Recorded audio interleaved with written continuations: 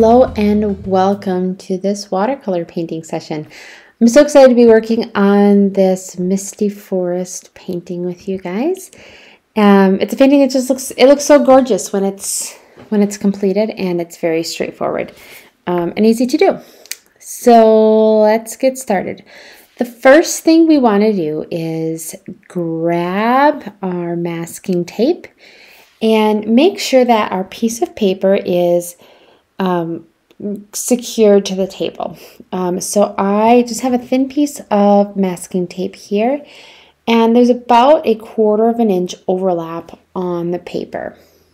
So as you tape that to the table, we'll go on all 4 sides. Make sure you just run your finger along to make sure that it's all adhered.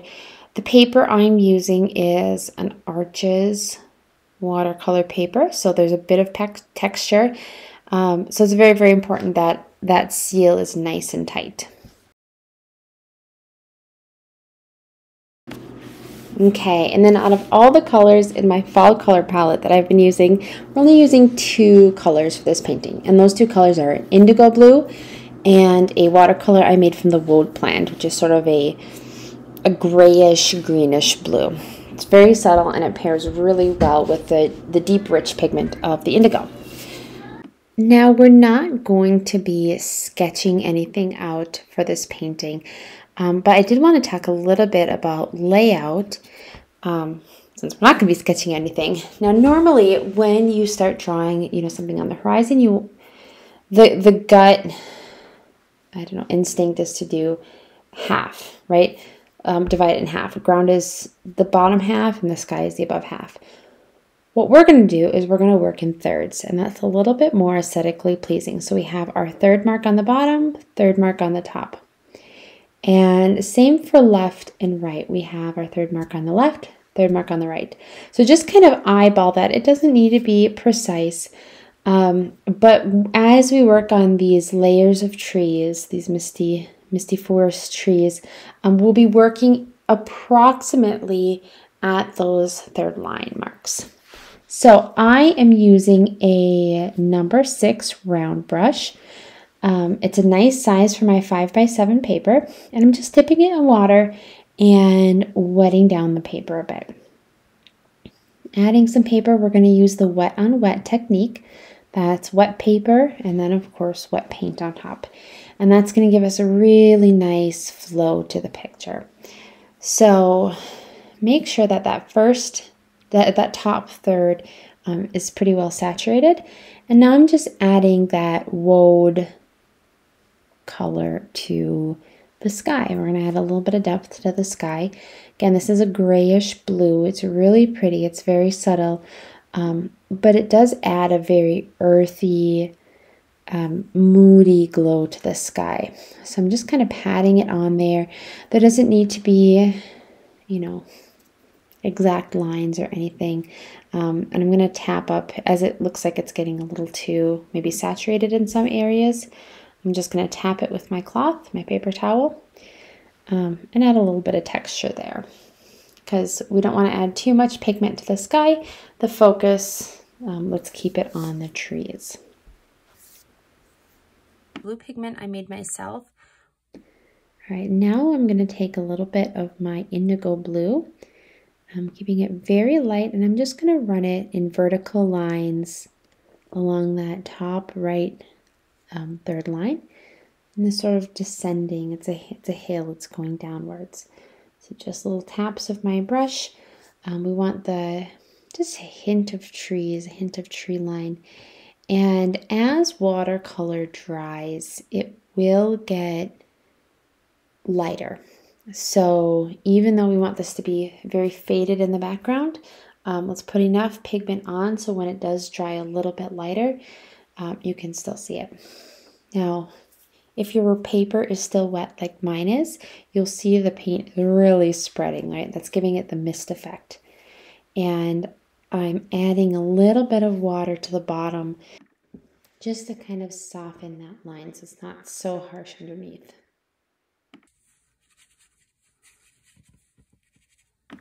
So there will be 2 lines of watercolor trees. The first is In the distance, along the top 1/3 to the top right 1/3 to the bottom left 1/3, if that makes sense. And then the other will be in front of it a little more bold. So I'm just adding a little bit of water here, moving it around. Again, we just don't want any harsh lines to distract from the misty feel. Okay.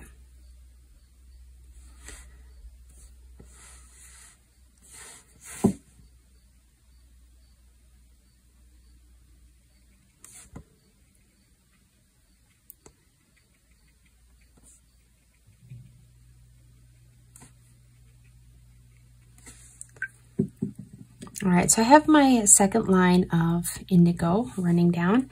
I'm going to add some more of that woad just to blend it in a little bit better with what's going on with the sky. Okay, so I've just washed off my brush with water, and now I'm going to dry it a little bit on my cloth. And the reason for that is the more water you add to the pigment, to the paper, the more unstable your painting becomes. And I have enough pigment here, and I really just want to be pulling it up into tree, sort of the merest hint of tree forms. So I'm going to take my clean, semi-dry brush. This is that number 6 round again. Just sort of pull it upwards. Pushing, pulling.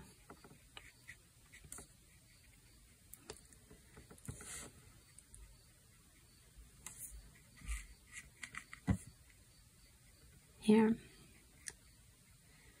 And as you can see, this part's a little bit more dry, so I'm getting more definition here, which is fine. This is a misty painting, so some areas should be more defined. I'm not going to panic. And some will be a little looser. So as I have, now these are the trees, the individual trees. So how we're going to do the pines is just a straight line up, and then with a very, very, very tip of the brush, make some vertical stripes here.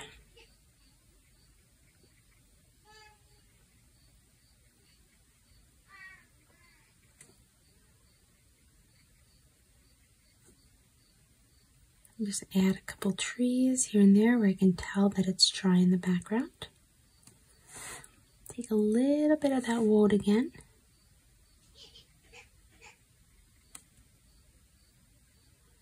And just add the smallest hint of trees.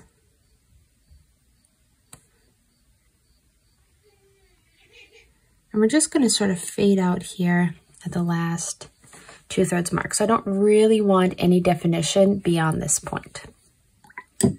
Clean your brush and dry it off. Okay, so I just had a break to go put the baby back to sleep. A little bit of real life going on here behind the scenes. Yes, so this picture is actually not completely dry even though I was gone, and you can tell that it's buckling upwards a little bit. Actually, I don't know if you can tell, but I can push down on the paper, and that's common if you are working with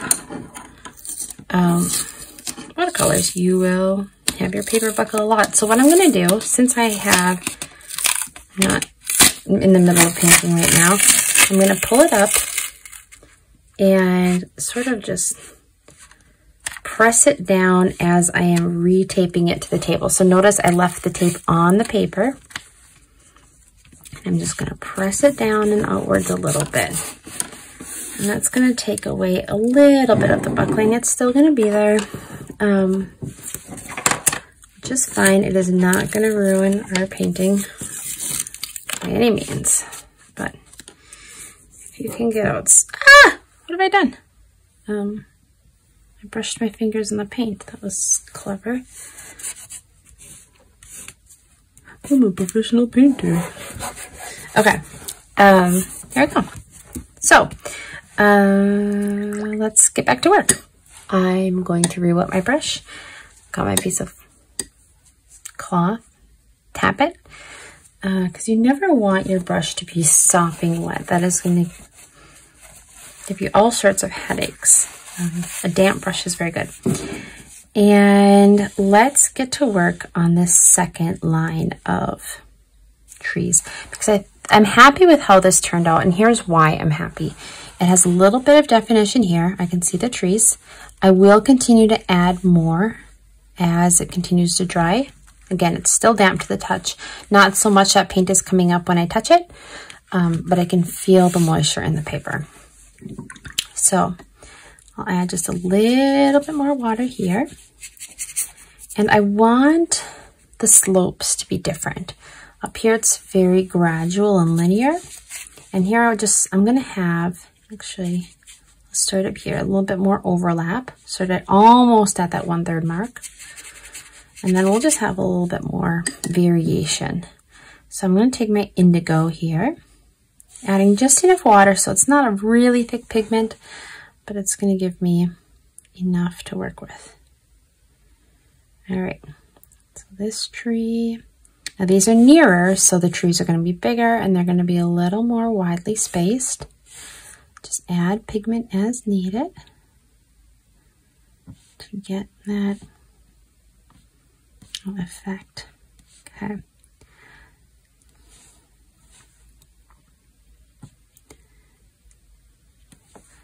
As you're working, this technique is called wet on wet. I don't remember if I mentioned that before, but it's wet paper, wet paint. And it's important if you're working on it with this wet on wet technique, it is going to be very important that you keep your paper the correct consistency, right? That you're working with the proper amount of water. And this is just going to be a trial and error. Like, you have to practice and practice and practice to kind of get the feel of what it looks like. You don't want puddles of water on your paper. You also don't want so little that it's like here this is wet on dry. This paper is pretty much dry, which is why I just did tiny little outlines. I need to add water to it to get the paint to bleed a little better. Okay. So going back to my indigo. Oops. See, now there's too much water on the paper. The pigment isn't really sticking. It's not standing out. It's not really doing anything. So you'll find it's a common problem. Again, just work at it. Find out what you like, what you don't like. The more water you have on the paper, the lighter the bigger the color difference when your paint dries. You'll find your paint dries to a very, very light color, as opposed to if you're painting on relatively dry paper, the color change is not going to be as dramatic. Okay, so here I'm putting the very top of the tree above where my water line is. My water line is about here with where the paper is wet. And I like that because it gives me the flexibility to do a single straight treetop. Get my definition there so you can tell it's a pine tree. And then as soon as I hit that water line, it just kind of pulls the paint down and gives me that extra bit of mist that I'm really looking for. Here, the water line's higher. I'm not putting the trees as far above it so that I can get the variation in. And some trees are very well defined and others are a little more captured by the mist. And here I'm just going to tap a little bit because I want more pigment. I want more color. I want some shadows, but I don't want those necessarily to be defined into tree form. I just want the shadows in the mist. So I'll go back over here, and I'm looking for balance at this point. I want to make sure that one half isn't darker than the other half. Okay.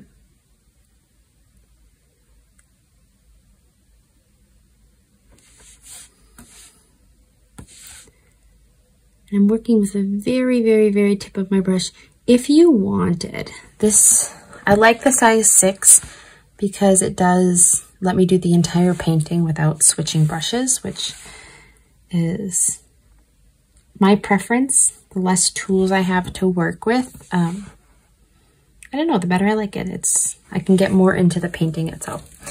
But if you did want to, you could switch to, let me see what other sizes I have. I'm not sure I have all my brushes here. Do I have any brushes? No, I don't. Okay, well, take my word for it that you could find a smaller size brush. I do not know where mine are right now. All right, so this is the next line, and I like it. I think it's good. I'm gonna do a third line. And that's just gonna be the foreground here. Okay, and this foreground, we're gonna pull together both colors again. So the first was that gray, green, blue from the woad. This is my indigo, 100% indigo. And this front one, I wanna kind of pull them both together. It will be mostly indigo, and the reason for that is just it stands out better. I don't know if you can hear if there's a what in the world? I dropped my brush. Okay, that happens. Add some water, take your cloth, and just pull it up. And if your paper is getting too wet, where you're like, oh, I want to be adding more definition, just tap it with your clean cloth. Okay. And that's happening here. I really need, actually, way too much water on. Let's try that a little bit. Make sure as you're cleaning off your brush, I'm just going to pull off some more of that water because it's clear. There we go. That's what I'm looking for. See how it's bleeding only slightly. So it doesn't look like, there we go. All right, I feel good. Okay, so that's what I'm looking for in this one because I really need more definition. And see how I'm staggering the heights of the trees as well? Like if I just did a straight line up and, you know, just like stairs, it wouldn't look as, it wouldn't have as fluid of a look. Like it might be fine, and maybe that's the style you're going for. In which case, awesome, go for it. But we really want, for the full effect of this, misty forest hill.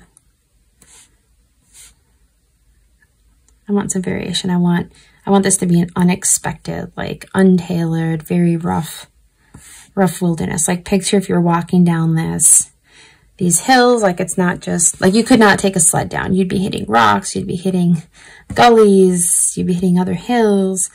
Like this is a variated forest floor. And one of the fun things about making these wilderness landscapes is that, I mean, you're picturing like what's going on beneath the surface, right? Like we've got our mist, and here I'm adding water. Just kind of pulling it down, pulling it around. Let's lose some of that definition. We've got our nice dark pigment. Let's lose some of it. Let's make that get a little more fluid. Okay.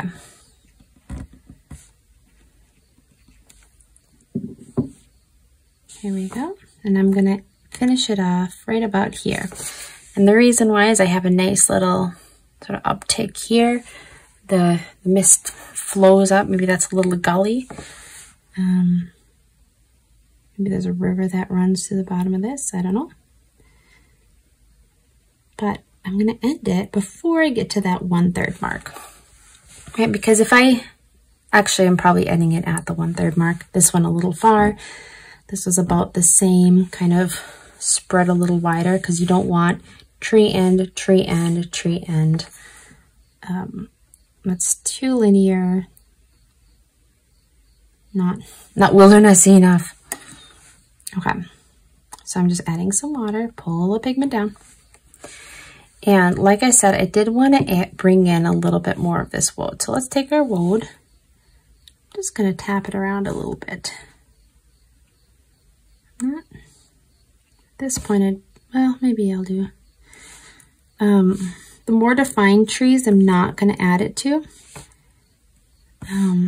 Leave those defined trees, that indigo. Just add it maybe to a couple of the background, this woad. So this is sort of the shadow of the indigo. Bring in that variation.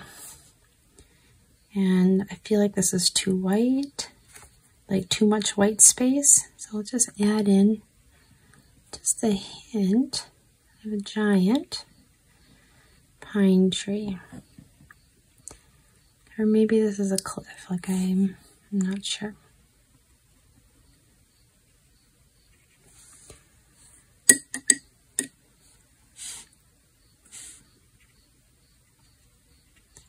Here's our water.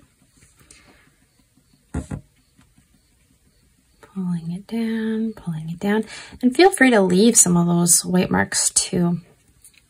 It does add a little bit of just sparkle to your painting. Okay, I've gone a little excessive with adding moisture. I'm going to run some lines down, bring that diagonal down to the bottom. Because what I want when someone looks at this painting is to just kind of be pulled into it. If they look at, you know, they're pulled down in this angle, they're pulled upwards, like you want them to kind of get sucked in. The sides are sloping inwards, and you want them to get really captivated and pulled in. Like you don't want to just, if I just had, say, 3 lines sending them out, like you just kind of lose them. Like, oh, yeah, I look down the hill and now my eyesight's gone. So we're going to just use a couple of these tricks, like bring some lines back towards the center. And with that in mind, I think there's too much white space here. So add a tree here.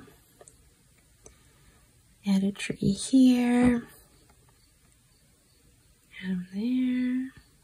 And I'm getting lighter and lighter as I go backwards.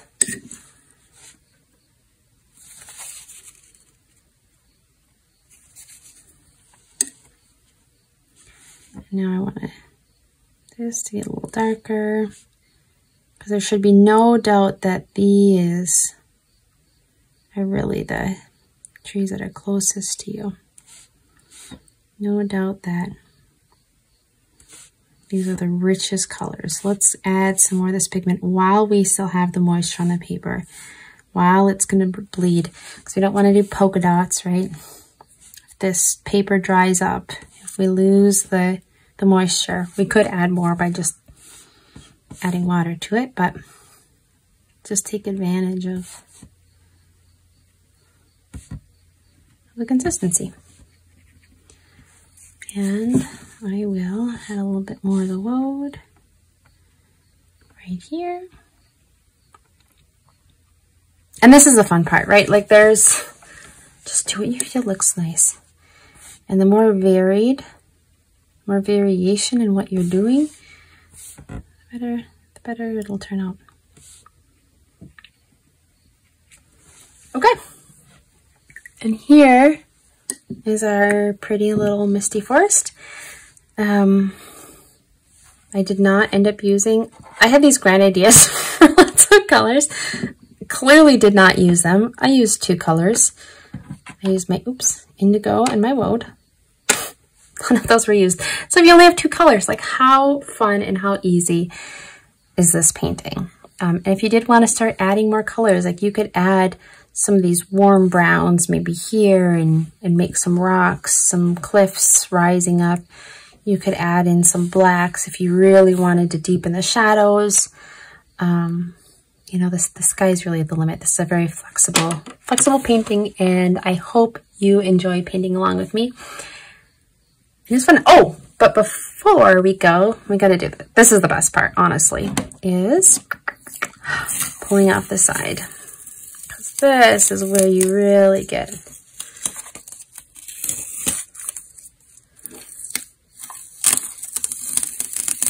that, like, oh, I just did a painting. Looks like a real partner.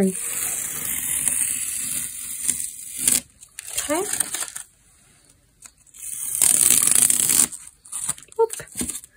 it is. Those sharp, crisp edges. So fun, so beautiful. If you do the painting, take me on Instagram, take me on YouTube, whatever you're sharing it on. I would love to see how yours turns out.